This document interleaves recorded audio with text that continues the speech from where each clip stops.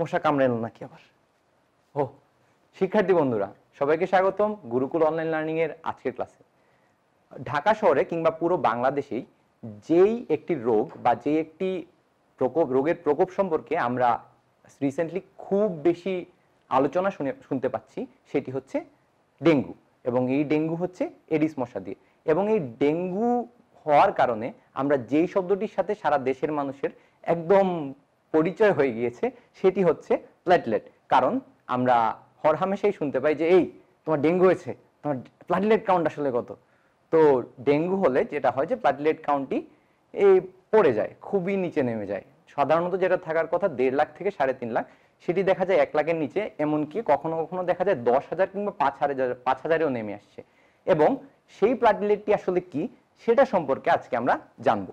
এখন প্ল্যাটলেট সম্পর্কে জানতে গেলেই আমাদের সবার প্রথমে জানতে হবে এর এই কয়টি প্রপার্টি সম্পর্কে। এই কয়টি প্রপার্টি বা বৈশিষ্ট্যের মধ্যে সবার আগে রয়েছে এটি ছোট এবং কালারলেস, এর কোনো নিউক্লিয়াস নেই এবং ডিরাইভ ফ্রম মেগাক্যারিওসাইটস অফ বোন মেরো, অর্থাৎ বোন মেরোতে যে মেগাক্যারিওসাইট রয়েছে, মেগাক্যারিওসাইট থেকে উৎপত্তি হয় প্লাটিলেট বা থ্রম্বোসাইট বা অনুচক্রিকার। আচ্ছা, এখন আমরা জানবো প্লাটিলেটের মরফোলজি সম্পর্কে।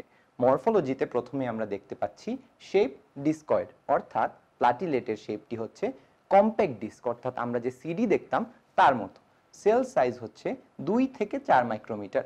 নিউক্লিয়াস অ্যাবসেন্ট, যা আমরা আগেই দেখেছি যে প্লাটিলেট হচ্ছে নন নিউক্লিয়েটেড। এর লাইফ স্প্যান হচ্ছে 8 থেকে 11 দিন, অর্থাৎ 8 থেকে 11 দিন পর দেহের প্রতিটি জীবিত অনুচক্রিকা মারা যায়। এখন প্রশ্নটি হচ্ছে কোথায় গিয়ে মারা যায়?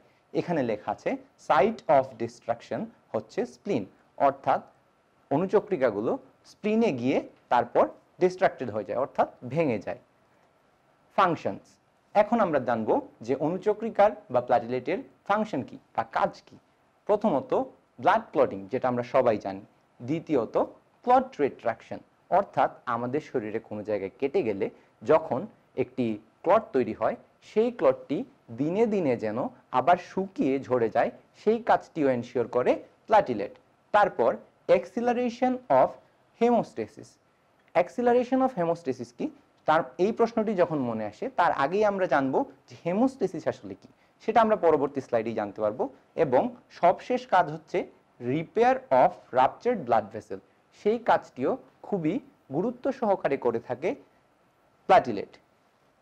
এখন আমরা জানবো হেমোস্টেসিস জিনিসটি আসলে কি।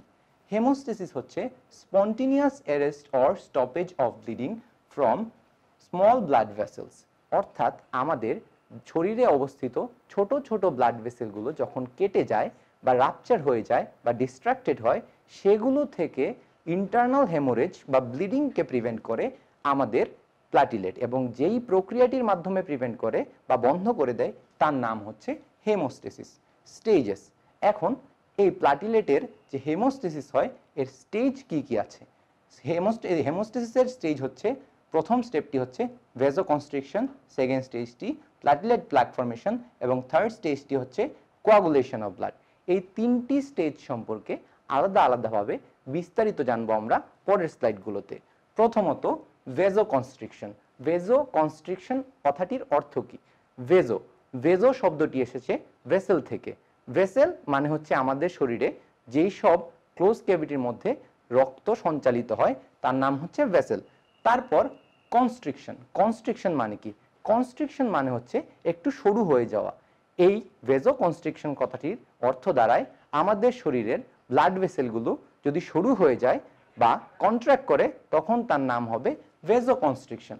ভেজোকনস্ট্রিকশনে platelet adhere to the damaged collagen, অর্থাৎ আমাদের শরীরে যে জায়গাটি কেটে যাবে তার সাথে যুক্ত হবে সবার প্রথমে প্লাটিলেট।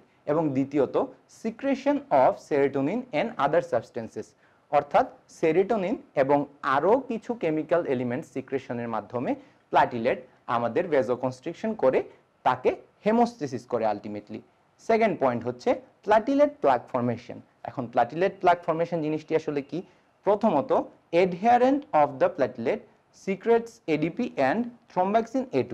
এই এডিপি এবং থ্রম্বাক্সিন A2 সিক্রেটের মাধ্যমে প্লাটিলেটগুলো অ্যাডহেয়ার করে। এবং সেকেন্ড পয়েন্টে আমরা দেখতে পাচ্ছি this substances attract more প্লাটিলেটস and form platelet plug.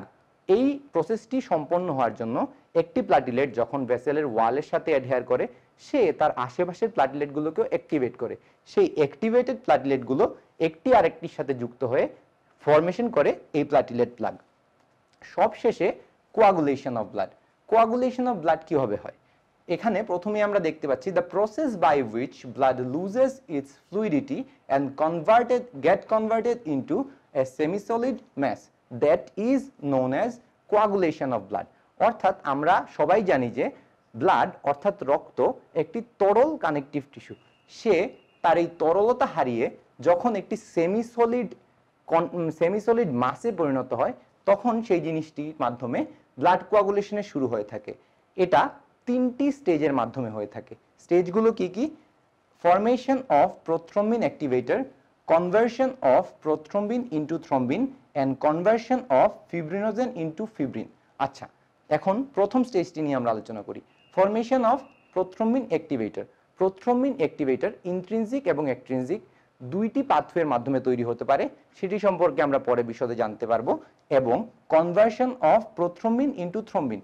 এই প্রোথ্রম্বিন অ্যাক্টিভেটর যখন ফরমেশন হয় সে প্রোথ্রম্বিনকে অ্যাক্টিভেট করে থ্রম্বিনে রূপান্তরিত করে। এবং সবশেষে রয়েছে conversion of fibrinogen into fibrin. এই ফিব্রিনোজেনকে ফিব্রিনে কনভার্ট করার মাধ্যমেই আমাদের ব্লাডের যে ক্লট ফরমেশন হয় বা কোয়াগুলেশন ফরমেশন হয়, যেটা আলটিমেটলি আমরা হেমোস্টেসিস হিসেবে জানতে পারি। এবং এই তিনটি প্রসেস অর্থাৎ ভেজোকনস্ট্রিকশন, প্লাটিলেট প্লাগ ফরমেশন এবং কোয়াগুলেশন অফ ব্লাড, এই তিনটি স্টেজের মাধ্যমেই আলটিমেটলি হেমোস্টেসিসের প্রক্রিয়াটি সম্পন্ন হয়। এখন আমরা জানবো অ্যান্টিকোয়াগুলেন্টস সম্পর্কে। Anticoagulants are the substances which prevent coagulation. এদের মধ্যে আমরা যদি ভাগ করি তাহলে দু ধরনের অ্যান্টিকোয়াগুলেন্টস আছে। আসলে এক ধরনের অ্যান্টিকোয়াগুলেন্টস হচ্ছে হেপারিন, যেটি আমাদের শরীরে অথবা ব্লাড সার্কুলেশনের মধ্যে থাকে, যেটি থাকার কারণে প্লাটিলেটস থাকা সত্ত্বেও আমাদের শরীরের সার্কুলেশনের ভেতর ব্লাড জমাট বাঁধতে পারে না। এইরকম আরো কয়েকটি সাবস্টেন্সেস আমরা কেমিক্যালি জেনারেট করতে পারি বা জেনারেট অলরেডি করা হয়েছে, যেগুলো শরীরের বাইরে ব্লাডকে জমাট বাঁধতে দেয় না, যেটি দরকার হয় আমাদের ফিজিওলজিক্যাল বা বিভিন্ন রকম ব্লাড টেস্ট বা ব্লাড নিয়ে বিভিন্ন রকম রিসার্চ করার ক্ষেত্রে। সেগুলো হচ্ছে এডিটিএ, sodium oxalate, potassium oxalate and acid citrate dextrose. এই সবগুলোই হচ্ছে আসলে অ্যান্টিকোয়াগুলেন্টসের আন্ডারে, কিন্তু কোনোটি ন্যাচারাল এবং কোনোটি কেমিক্যাল। যাই হোক শিক্ষার্থী বন্ধুরা, আমরা আজকে জানতে পারলাম প্লাটিলেট সম্পর্কে। সবচেয়ে প্রচার এবং প্রসার পাওয়া বা সম্প্রতি সবচেয়ে হুমকি হয়ে দাঁড়ানো হচ্ছে আমাদের ডেঙ্গু রোগটি, যে রোগটির মাধ্যমে আমরা প্লাটিলেট সম্পর্কে অনেক বেশি কিছু জানতে পেরেছি। আমরা প্লাটিলেট সম্পর্কে আজকে অনেক কিছু জানতে পারলাম এবং আমরা ডেঙ্গুকে প্রতিরোধ করার জন্য যত রকম মেজার নেওয়া যায়, আমাদের বাড়ির আশপাশ পরিষ্কার রাখা বা মশারি টাঙিয়ে ঘুমানো বা শরীরে বিভিন্ন রকম মসকিউটো রিপেলেন্ট লাগানো, যা কিছু আমাদের সাধ্যের মধ্যে করা সম্ভব আমরা সবটুকু করব, ডেঙ্গুকে প্রতিরোধ করব এবং সুস্থ থাকব। সবাই লাইক, কমেন্ট ও শেয়ারের মাধ্যমে যুক্ত থাকুন গুরুকুল অনলাইন লার্নিং এর সাথে। ধন্যবাদ সবাইকে, আবারও দেখা হবে।